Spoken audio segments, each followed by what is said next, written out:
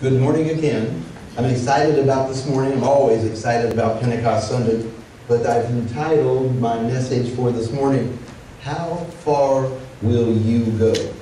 To understand what Pentecost is about, to put into action what Pentecost is really telling us, and to have a little fun with the Holy Spirit. Remember the word that we call the wind. What?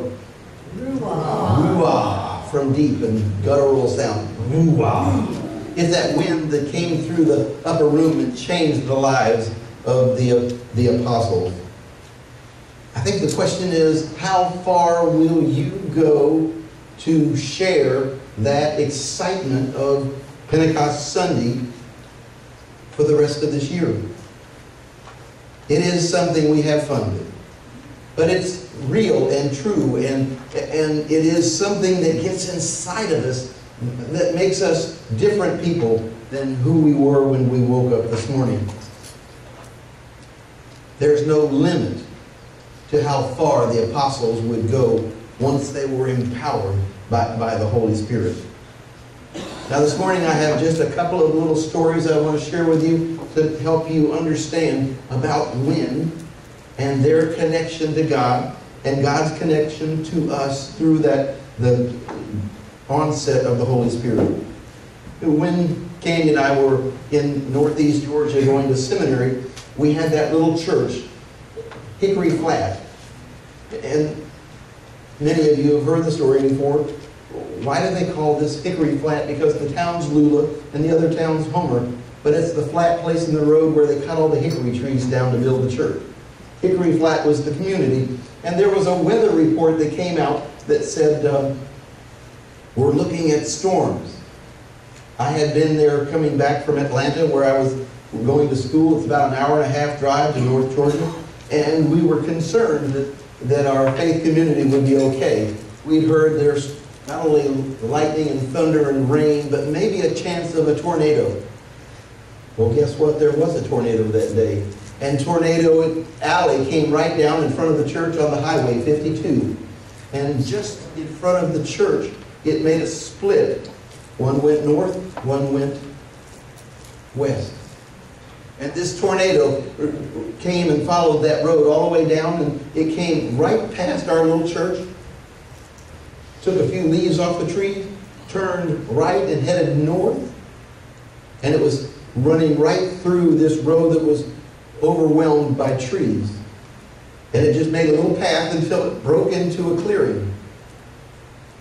This was less than a mile from our little church. It was the little clearing was the Assembly of God Church, where the pastor and his wife lived on the premises with the church. And just so happened that very unusual things happened that day. They had been married a long time. She had some doctor's appointments. He had doctor's appointments. Generally, they went separately. But that day, she said, "Dear, I'm a little concerned about this appointment. Will you take me?" He goes, I got to get ready for Sunday. She goes, "Really? I'm asking you, will you take me to the doctor?" Now, those of you that are familiar at all with Georgia know that there's a Gainesville, Georgia. It was about 45 minutes away. So they packed up all their stuff for the trip into the doctor's appointment, and the two of them left. Now they locked all the doors for the church, prepared their house, and locked the doors for the church from the house. And they had a little dog, and they said, "Well, we're going to be gone a long time. We'll put him on a leash and tie him to the stair rail." So this storm, back to the storm. It came around the corner, went through first open space. It took a left, and when they returned home from Georgia, from Gainesville, there was nothing left on their whole property except a rail and a leash and a dog with eyes about this big. It looked like nature had used a vacuum cleaner and just cleaned up everything there. And you know what? We searched the entire county, never found the least of a shingle from that church or that house. Wind is powerful. The parsonage was gone, the church was gone, but the dog was still there with eyes as big as a softball. The question I think that bears asking is, what does it take for you to be overcome by the winds of the Holy Spirit? It comes to us this morning as a foundation in the book of Acts, the 2nd chapter, the first 21 verses. Now, I had a volunteer that said that they would help read this one, but this one's a little tough. It's talking about the people that were in Jerusalem at the time of the festival. Chapter 2, verses 1 through 21. And when the day of Pentecost came, they were all together in one place. Suddenly, a sound like the blowing of a violent wind came from heaven and filled the whole house where they were sitting. And they saw what seemed to be tongues of fire that separated and came to rest on each of them. And all of them were filled with the Holy Spirit and began to speak in other tongues as the Spirit enabled. Now there were staying in Jerusalem God-fearing Jews from every nation under heaven. And when they heard this sound, a crowd came together in bewilderment, because each of them heard them speaking in their own language. Utterly amazed, they asked, "Are not all these men who are speaking Galileans? Then how is it that each of us hears them in his own native language? Parthian, Medes, Elamites, residents of Mesopotamia, Judea, Cappadocia, Pontus, Asia, Phrygia, Pamphylia, Egypt, and parts of Libya near Cyrene, visitors from Rome, both Jews and converts to Judaism, Cretans, Arabs. We hear them declaring the wonders of God in our own tongues." Amazed and perplexed, they asked one another, "What does this mean?" And somehow were made fun of them and said they'd had too much wine. And then Peter stood up. We know who Peter was and what Peter's personality was. Peter stood up with the 11, raised his voice and addressed the crowd, "Fellow Jews and all of you who live in Jerusalem, let me explain this to you. Listen carefully to what I say. These men are not drunk as you suppose. It's only 9 in the morning. No, this is what was spoken by the prophet Joel. In the last days, God says, I will pour out my Spirit on all people. Your sons and daughters will prophesy. Young men will see visions. Old men will dream dreams. Even on my servants, both men and women, I pour out my Spirit in those days, and they will prophesy. I will show wonders in heaven above and signs on earth below. Blood and fire and billows of smoke. And the sun will be turned to darkness and the moon to blood before the coming of the great and glorious day of the Lord." Here's the important part. "And everyone who calls on the name of the Lord will be saved." It is the word of God for the people of God. Thanks be to God. Thanks be to God. Before ministry, Candy and I lived multiple places, and mostly in Florida, California, Georgia. But we lived one time in a place called Bel Air Bluffs. It's kind of North Clearwater, if you know anything about our community there. Our kids were in school on the beach side.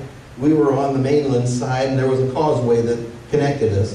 Well, it's all about Mother Nature today, isn't it? It's about winds, it's about storms, it's about what changes who you are inside and then to the world. And so the storms were projected to be pretty brutal. Hurricane was coming up the Florida West Coast, and they weren't sure where it was going to hit.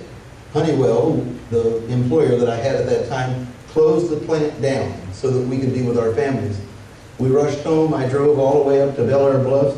Candy and I jumped in the car. We dashed across the causeway to pick up our kids who were in school on the beach side.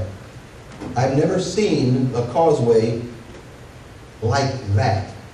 The waves were were being sent from one side of the causeway up over and on the other side and then crashing back this way. And it was like we were in a car wash. And we went across to the beach side and went down to school, and we picked up the kids, and they were having a great day, and can't think of a better excuse to get out of school, right? Yeah. On the way back, K2 says to us, "Mom, Dad, let's take a look at the surf." Hurricane's coming right up the coast, and my son wants to take a look at the surf. There was a little place you could pull in on the way. We pulled in 2 seconds. We pulled in, and as we were pulling in, the storm was drawing the water out like the tides. And along with it, it picked up a swimming pool from the hotel. And like a barge going out to sea, it went out probably 100 yards and then broke up in the sea. And then Michelle goes, "Dad, look at this." She points to this hotel that was right there on the side of that pool. On the 4th story, there was a full-size palm tree that had been catapulted through the corner of the building, through one window and out the other, with the one end on the outside and the other end on this outside. It is the power of wind, and that's what God chose to make a difference in our lives with the wind of the Holy Spirit. What a powerful thing that we face. The apostles were sitting in the room. The wind was above them. They saw the flames dancing upon each other. And they weren't sure what to do. They were bewildered. They were amazed. But the thing that happened next, they were courageous. Empowered by the Holy Spirit, the apostles began to speak in the language of all the people that were in Jerusalem at that time. It is an amazing act of God. It is a miracle to share the gospel with people that are different from us with the message that they can hear and understand. What should we expect today? That was a long time ago. That's when God was active. What about now? What do we do today on Pentecost Sunday to understand what it means to have winds more powerful than Mother Nature? It's Pentecost. The Holy Spirit will surround you and fill you. And miracles happen.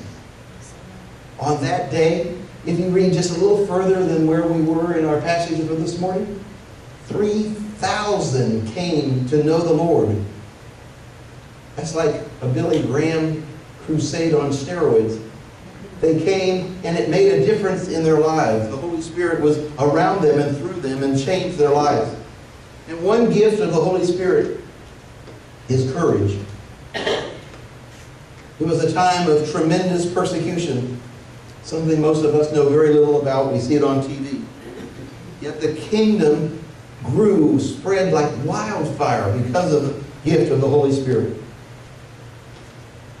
In our time, churches all over are in a time of decline.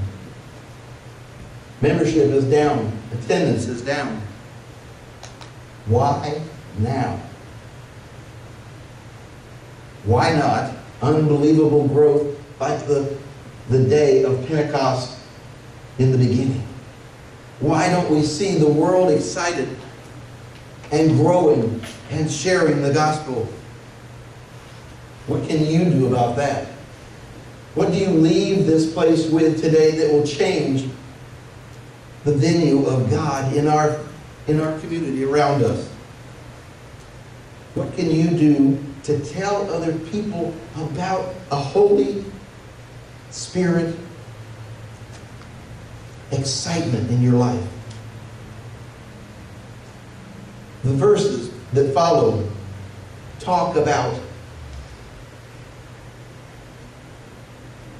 the apostles and those impacted by the Holy Spirit gathered together, not for lunch, praise God, to give God the glory and the credit. Every Sunday we pray, don't we? Multiple times, but during the main prayer, we say the Lord's Prayer. And in the Lord's Prayer, we talk about daily bread. That's what God wants to hear. I'm going to empower you with daily bread that you might praise me daily, moment by moment, filled with the Holy Spirit, making a difference in your life so you can make a difference in someone else. This day, our daily bread. That's not like a baker's dozen. It's not something we talk about as a recipe for making bread. It's acknowledging God's presence, moment by moment, that God is still alive and well and living within our hearts, and is a daily sustainer and provider. Trusting brings empowerment. Trusting brings courage. You see, when we count on God, when we can leave everything up to God's eternal plan. On that first Pentecost, people called. They were not special. They were ordinary people doing extraordinary things. Individuals who came together because of a common cause, a common calling. Well, it's like now. We're here for a common calling. Jesus set the stage for us to follow. Death was conquered. Eternal life is open to everyone who believes. That's all it takes, is to believe. They had no mission statement. They had no goals or objectives. They had no articles of incorporation. They had no PowerPoint presentations, no music from the speakers, no videos on the screen. They just had courage to go forward with a message that God placed on their heart. A businessman was on a trip, and it turns out that he had to stay over for the weekend. He had to leave his family and fend for himself that weekend. So he got up early on Sunday morning and got dressed, and he was going to go find a church to attend, because that's something that his family did quite often. So he went down to the lobby and had a quick cup of coffee, and he walked out on the street. And as he was walking out on the street, there was a policeman walking along, and he said to the policeman, "Can you tell me where there's a church within walking distance of this hotel?" And without missing a beat, the policeman said, "1 block down, 1 block over." And he says, "Well, thank you." He started to turn and walk the way that the policeman had guided him, and he said, "Sir, why is it that you recommended that church?" And the policeman looked at him and he said, "You know, I'm not a church goer, but I'm here every Sunday on my beat." And he says, "I've never seen any other example of people so happy and excited to be together. When church is over, they come out with smiles on their faces. What a difference it makes. I believe they're the happiest people in our town. And I would say to you, that's a testimony. Close to God, close to one another. Those two things point to a strong relationship to share. When you leave today, will you exude a sense of excitement, a sense of love, a sense of courage? If so, you'll probably be empowered to take that beyond just these walls and just these doors. Because you see, when that happens, it's Pentecost all over again. Say with me, Ruah.